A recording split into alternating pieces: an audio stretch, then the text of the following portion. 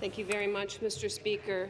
On May 17, 2016, the Conservative Party, on their opposition day, tabled a motion about autism treatment services, and this is what it said. To the Legislative Assembly of Ontario, accept that autism does not end at the age of 5 and that IBI, intensive behavioural intervention, should be available to children regardless of age. This was a good motion. We supported this motion.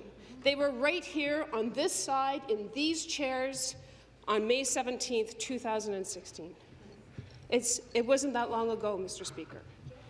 And yet, now that they're in power, the Conservative plan punishes a child with autism for growing older and does not provide enough money for any child of any age to receive therapy. How did they get from this side of the bench to that side and lose their sight on what is important to all of us as legislators? And the people of this province have every reason to be disappointed because they feel betrayed.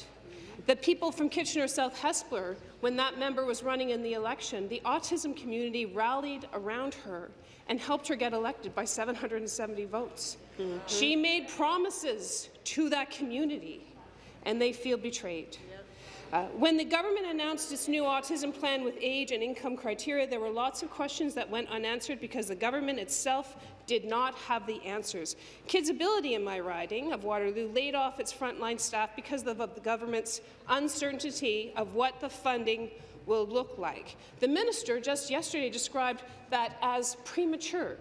We would say it was premature to roll out a plan that does not meet the children of autism families and children in the province of Ontario.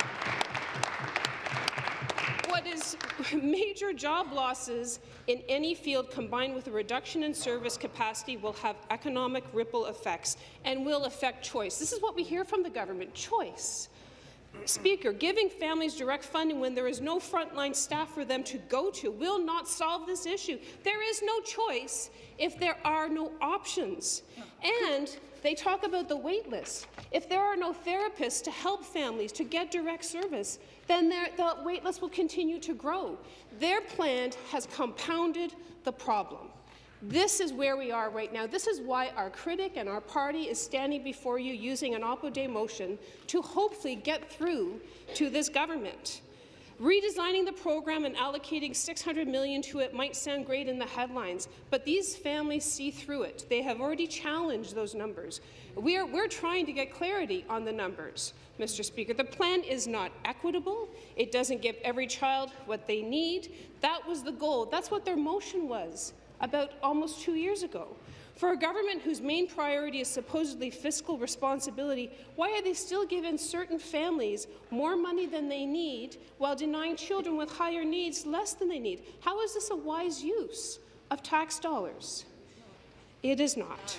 There is a gender-rural component with financial implications that stretch beyond the impact on our economy, but directly impacts our families. Rural and northern families are struggling to access services.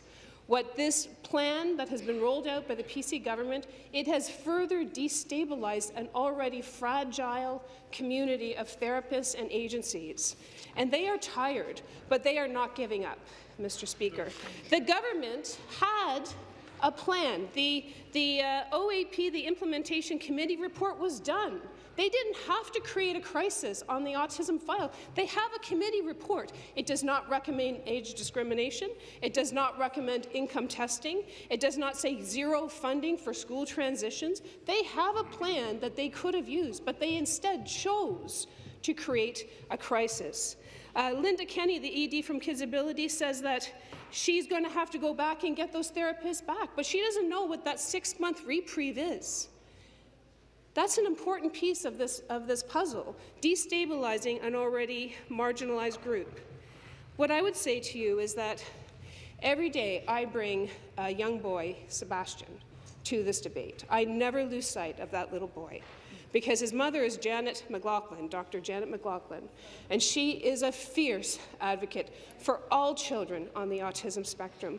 And she has met with the Liberal caucus, and she has met with the PC caucus, and she's going to meet with the NDP caucus. And those voices of those parents need to be respected. And I hope that the government is listening. You have the chance to do the right thing today. Please do it.